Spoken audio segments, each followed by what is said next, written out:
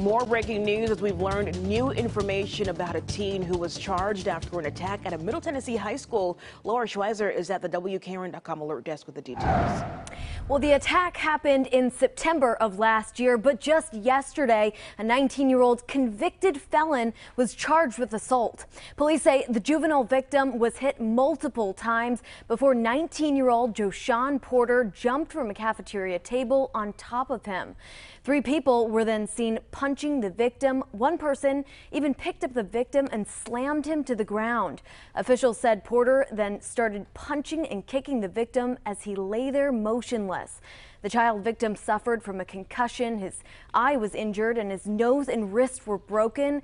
Turns out Porter was a convicted felon of theft in 2020 and is now facing an aggravated assault charge. We have more details on that story at WKRN.com.